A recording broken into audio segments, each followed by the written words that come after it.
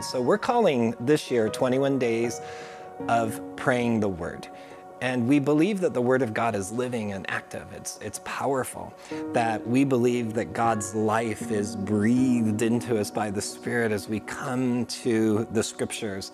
Jesus actually said to some Pharisees in John chapter 5, verse 39, some religious leaders of the day, he said, "You diligently search the Scriptures and you think that you have eternal life through them." Basically he's saying, just because you have all this information and knowledge, you think you have life. He says, but you've missed the whole point, that these very Scriptures testify of me.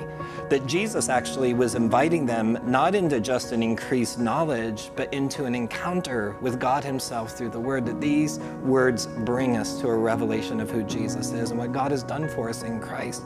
So we're inviting the Holy Spirit to be our guide and our teacher as we come to the Word and as we speak the Word. We're actually hearing ourselves say what we believe in our heart, and the Bible says faith comes by hearing, and hearing by the Word.